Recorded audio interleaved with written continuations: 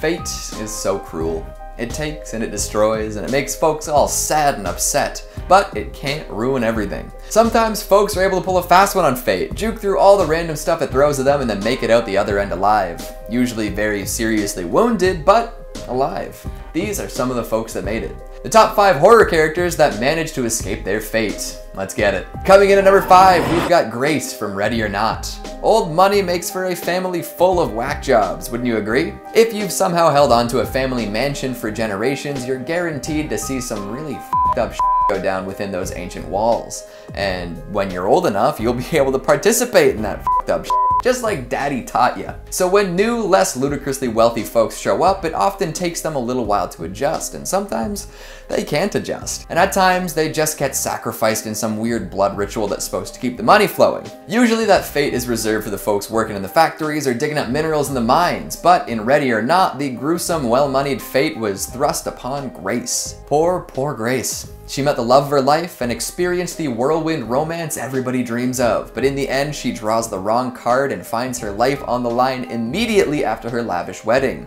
Doesn't even get time to rest up after a long day of wearing heels, my word. So thanks to the curse, or blessing, or whatever the hell mystical nonsense the Ladomas family's mysterious benefactor left behind, Grace now has to play a game of hide and seek for her life with a family of rich, spoiled lunatics. And really, there's no reason for Grace to survive if the family gets their shit together. But can they get their shit together?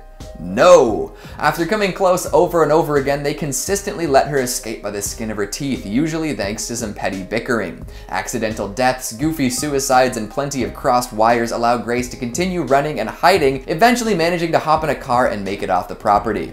Modern tech foils her plans though, as the family reports the car stolen and remotely shuts it down. But somehow, she manages to avoid death once more as her spouse poisons his family to give her a fighting chance. Even better, the fighting this inspires in the family actually gives Grace more time, who then realizes the sun has risen, so she survived the night. What happens now? Surely the family can still kill her, right? But fate has other plans today.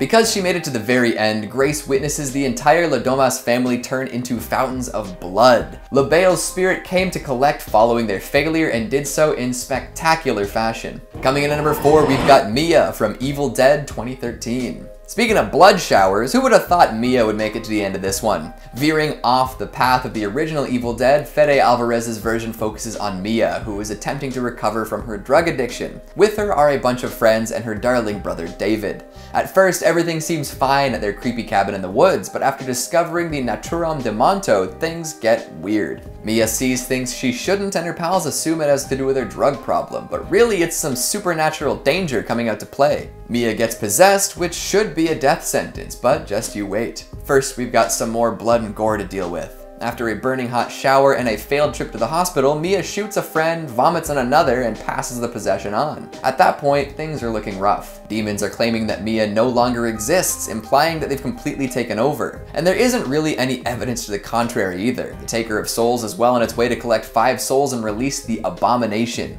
David learns that Mia must be purified by live burial, bodily dismemberment, or incineration. The other friends are purified in pretty raunchy ways, but somehow Mia remains. Instead of burning her in the cabin like he originally planned, David decides to bury her, and after she dies underground, he digs her up and tries to resuscitate her. This is successful in the end and purges the demon from her body. But that doesn't stop the Abomination from rising. As blood rains down from the sky, Mia has 2 choices: die and accept her fate, or rev a chainsaw and slice the in half. Now what do you think the better choice is? Groovy. Hey, if you're enjoying this video so far, make sure to give it a big thumbs up. It really helps us out with the algorithm. On with the list. Coming in at number 3, we've got Lionel Cosgrove from Braindead/Dead Alive. I'm always confused as to how I'm supposed to address this movie. I know that Braindead was the original title that Peter Jackson went with, but I heard about it first as Dead Alive. Let me know what you call it down in the comments and we'll see if there's a consensus. Right, the point of the list. So Lionel sealed his fate when he decided to keep his dead, zombified mother hidden away in the basement. Instead of contacting the proper authorities or performing some sort of matricide mercy kill, he thinks that everything will be okay if he just shoulders this burden in secret. Lame brain thinking, Lionel. That's the kind of plan that leads to your zombified mother getting hit by a tram and mistaken for a normal corpse, and then you have to go to the funeral and attempt to tranquilize the body in the coffin, and then when you visit the graveyard later, you witness a bunch of hoodlums getting attacked by your zombie mom, and then the kung fu fighting priest shows up and kicks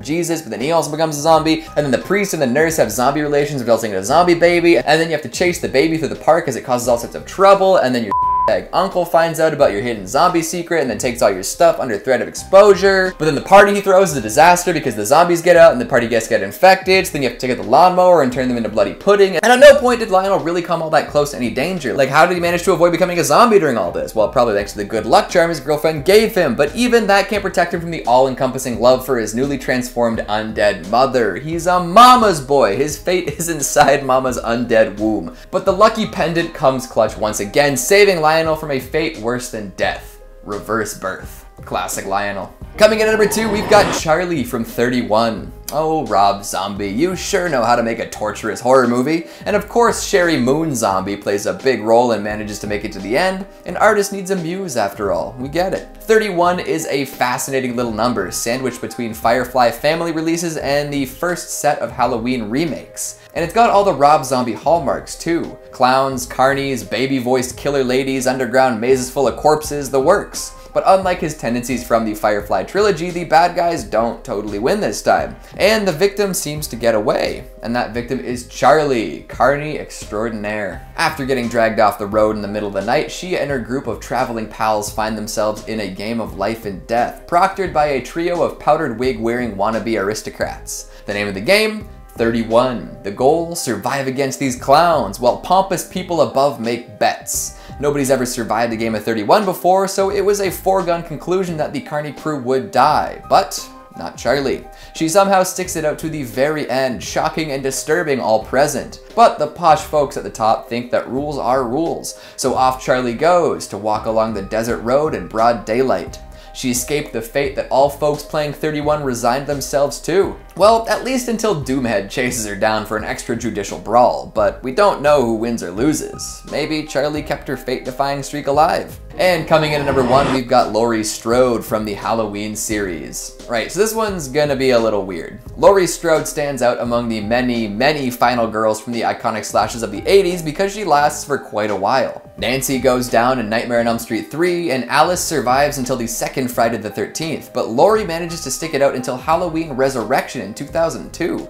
Good for her. But she goes down anyways, you know? She was always gonna get killed by Michael. It did indeed seem written in the stars. But you can't keep Jamie Lee Curtis down. She mustered all of her final girl powers and defied the canon itself, retconning all the movies that came after the OG Halloween and returning as a haggard, paranoid old survivalist in Halloween 2018. And guess what? She survives this one. Takes a knife to the abdomen and falls from the second story, but she survives. I suppose we'll see next Halloween if fate does indeed come for her again, but for now she seems to be doing all right. Who else can say they rewrote history and prevented their own death? Hardcore. Only the gnarliest of the gnarly can escape fate, and here we have 5 folks who managed it. What'd you think of the list? Do you agree with my picks? Who is the best fate escaper in horror history? Make sure you let me know down in the comments. Speaking of comments, let's take a look at some of your more macabre ones from the top 5 worst decisions made in horror movies. Jexer says, perhaps the single worst decision made with Michael Myers, teaching him how to drive. I mean, cars are pretty intuitive once you get going, but yeah, how do you manage that? Zachzilla1 says, all situations where being paranoid and antisocial will save your life. Which means I would make it out every time. Jesse Holland says, I hate most of the movies and most of the music from the 2000s, but this channel covers a lot, so it opens up all the movies I could try out that look okay. Keep your mind open, there's plenty of good stuff out there. Kumo Rock says, random movies no one heard odd. Epic fail. Damn, you got us. We're shutting down the channel, it's over. We failed. And that's all the time we have for today. I'm going to play Cyberpunk on my GameCube. Thanks for watching, and I'll see you next time. We're good. Sometimes folks are able to pull a fast one on fate, juke through all the random stuff it throws at them, and then make it out the other end alive. Of course, it's at 2 and not 3, and therefore throwing my pacing off. The top 5 horror characters that managed to escape their fate. Let's get it. Let's get it. So thanks to the curse or blessing or whatever the hell mystical nonsense, nonsense, the Ladomas family mille. Oh my goodness, why did I write this sentence, man? Why did I do that? Mystical nonsense, the Ladomas family mille. Boom, baby! Why can't I get this? The Ladomas family's mysterious benefactor. Because she made it to the very end, Grace witnesses the entire La Domas. Oh my goodness gracious.